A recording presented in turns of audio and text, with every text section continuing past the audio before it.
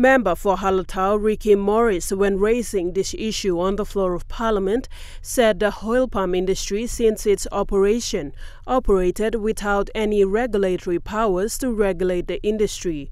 Over the years, foreign milling companies have become regulators, leaving the Oil Palm Industry Corporation, a government body, out of the picture, and called for an urgent legal policy framework to govern the industry's operations in the country. The industry does not have any legal regulatory powers to regulate and manage the industry and its operations.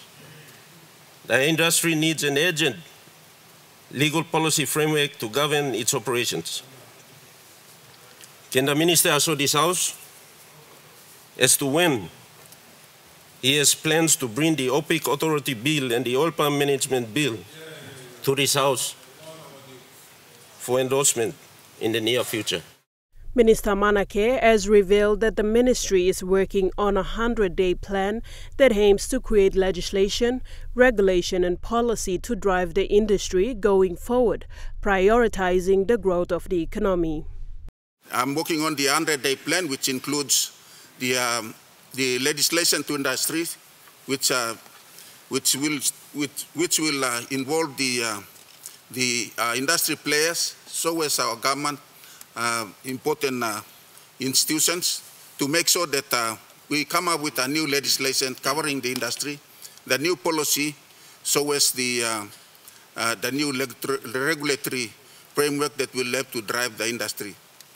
The minister also highlighted that support is needed from the House to ensure they come up with a new legislation, regulations and policy to drive the industry forward.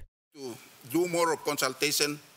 The legislation is now halfway, so is the policy and the regulation.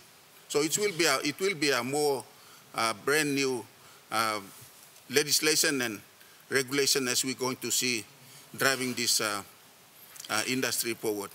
I need support from all of you members in this House, Honorable House, as to how we're going to drive this very important industry in our country. Sharon Engnui, National EMTV News.